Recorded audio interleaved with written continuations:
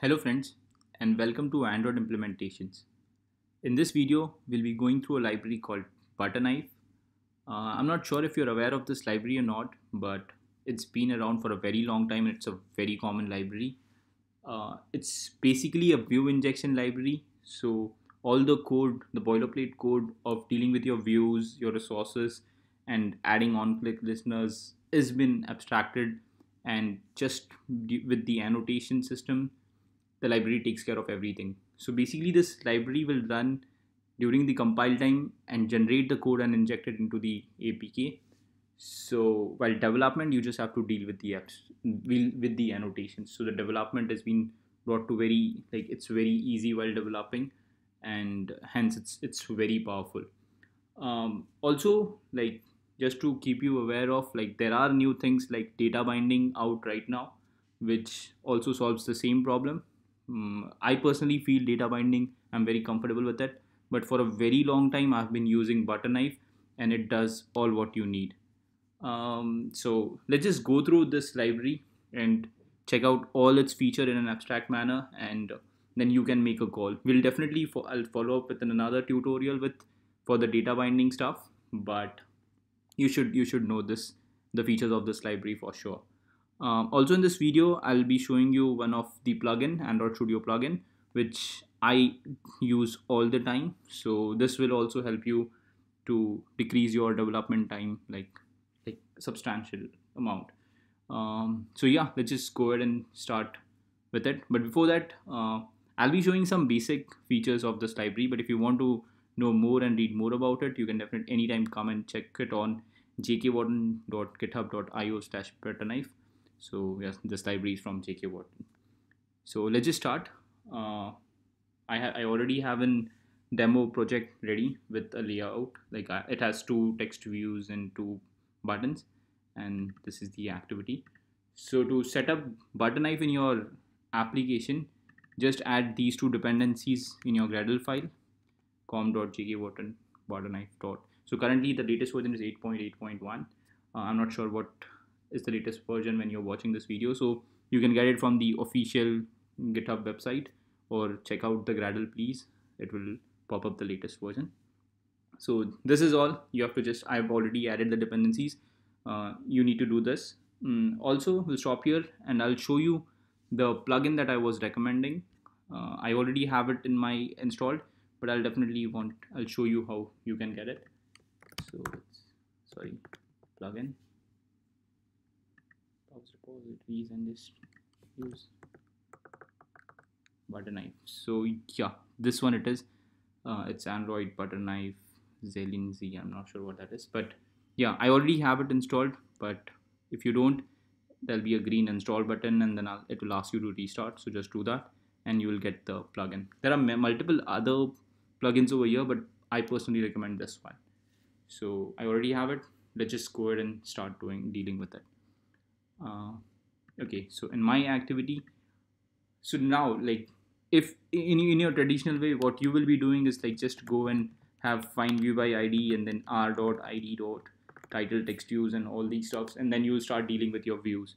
But if you are using ButterKnife, this can, as we know, it can be converted to an annotation based declaration.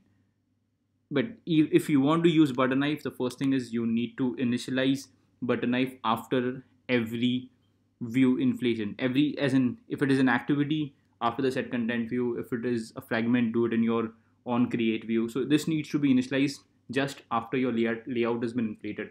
Even if you're using dialogues, just inflate your dialogue and use the view object in the binding method of ButterKnife. That is actually the initialization, and all the processing is being done based on that method. So we'll do that over here. It's called ButterKnife dot bind, and then as the method shows, it can have like activity view, dialog objects, and everything. So for us, we can use this object, and that will solve our problem. That will do what we need. So this activity, whenever this layout has been inflated, we just bind ButterKnife to this. After this, now let's just try and get the view object. So we have two text views and two buttons. So I just want my title text view. So for ButterKnife, you have to just add an annotation called bind view and declare and get the ID inside it. So it's called title text view. So after this, just declare the variable text view, and it's called title text view. Yeah, that's all. So with this declaration, after your whenever the binding method has been called, the ID, the object, the view object over here will be inserted and assigned to this variable. So if we just want to test it, we'll just add title text view dot set title set text and just add it as like this is my title, and let's just run this. I hope this doesn't take a lot of time. So I have my emulator running here. Okay, cool. So we did get the object. So our binding is working perfectly. We got the title object over here, and the title object has set the title to it. Yeah, that's exactly what you wanted. Yeah, so dealing with your views is super simple. So right now we just have one text view. So just imagine when you have 20 text views and 30 text views, getting the object and then setting text views is really a pain.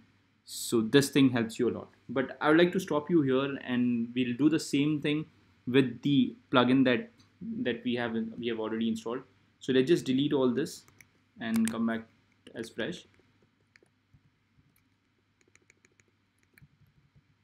And to use the plugin that we have, just right click, go to generate, and generate ButterKnife injections.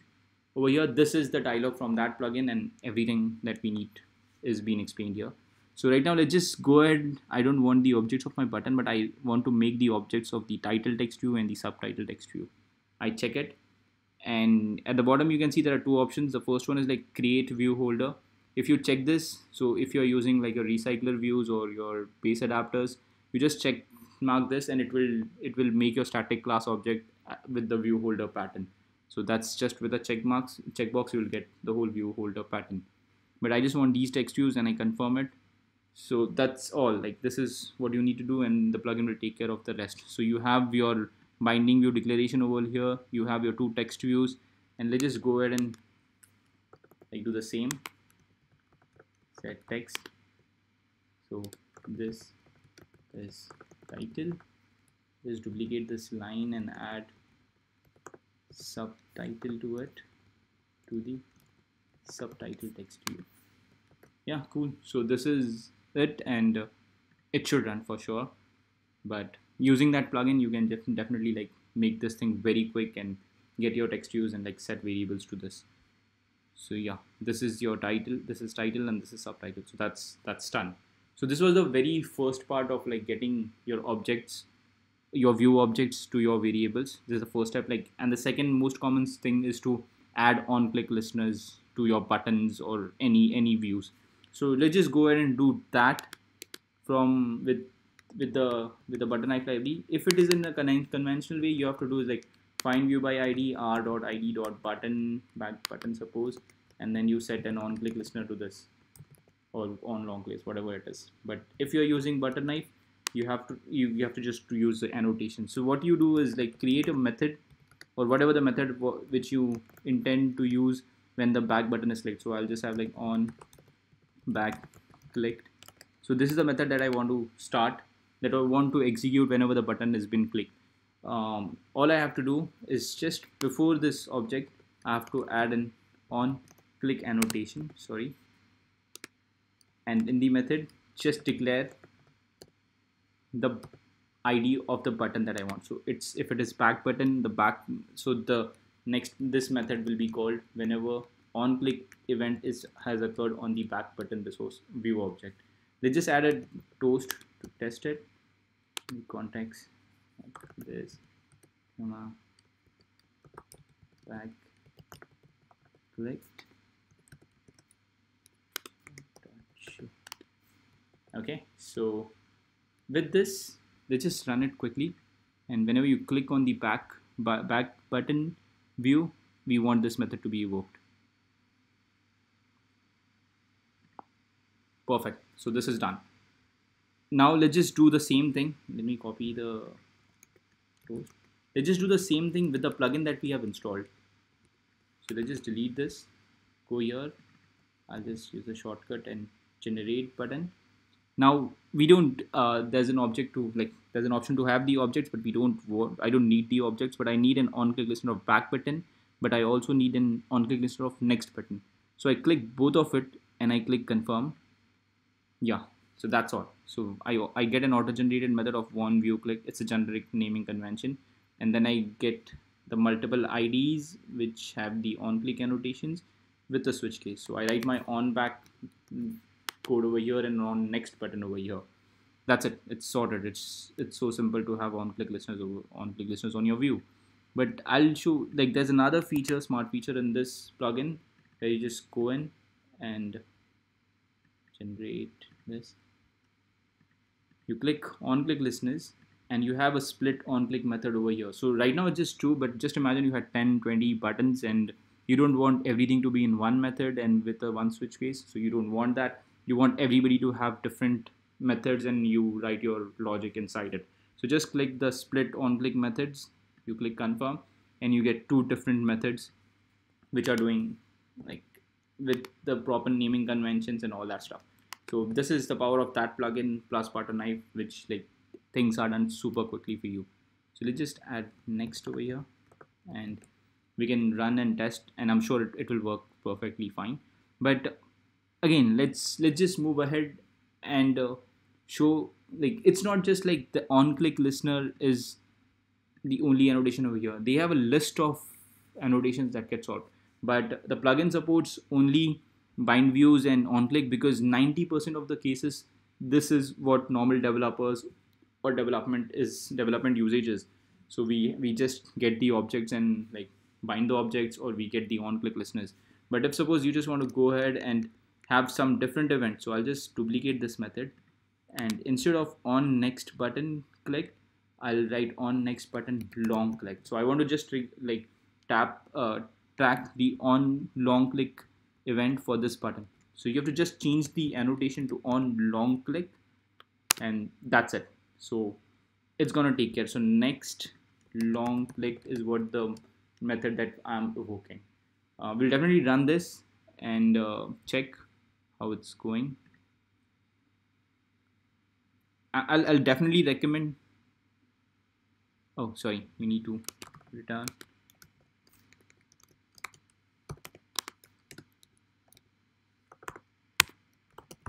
So I've consumed that stuff. So we just run this. I'll definitely recommend to go to the website and get a list of all the annotations. Let's just test this, and then this is back click, this is long next click, and let's just long passes, and you get long next long click. So yeah, everything is super easy. Definitely like spend some time like on these annotations. You have on check change listener, which will be like if you have your checkboxes, you'll have on check change listeners, the toggle buttons, all the compound buttons come into this section. If you have list view, it will have on item click listeners, on item click, on item long click, on item selected. There's a long list. I'll definitely like recommend you to spend some time over here, and this will help you in rare events also. Such annotations will help you to like speed up your development cycle. Yeah, this is the most of the part of ButterKnife. But again, like it doesn't stop here. As I mentioned, like you can like dealing with your resources is also a part of like binding your resources is also what ButterKnife provides you. So just like I have a text over here, it's like this is title. Let's just move it to your resources, value dot strings, and okay, title string. Let's name it properly when you are doing. And this is the title. So I need to get this title and set it up to this text view. So just to do that, it's just similar. Let's just duplicate this line, and instead of having bind view, you can write bind string and mention the ID of the string over here. It's called string dot title string and string dot title. So that's all. It's gonna ButterKnife is gonna take care of it. and it will get the value of r.string.title into this variable, and you can directly use the same over here, and it's sorted. It's not with string also. You can like you can do it. I'll just show you over here. You can bind strings, you can bind colors to it. So it will be like you have to just mention a color dimension over here, and it's gonna take care for it. Bind dimension is one of it, where you get to know the float values of any dimension that you declare. Bind drawable is the best part. Like if you have any drawables that are in your resource files, just use this binding, and it's going to take care of it. Yeah, so I guess that's all that I wanted to convey through this video. Definitely go ahead and use it if you have not used it. And just to make aware, there's a newer version which was out a few minutes ago. So make sure that you have used both the older version and the newer version. New version is very, very powerful. It has good massive updates. Definitely check this out. Yeah, that's all that I wanted to convey. Go ahead, use it. If you have any doubts, like just drop a comment and I'll get back to you in the best possible way. Yeah, if you have any suggestions on the videos, or if you want to recommend any topic which you want me to make tutorials for, I'll just drop it into your comments and leave your feedback. That's it. All the best, guys. Happy development. Sorry, happy coding. Okay, bye.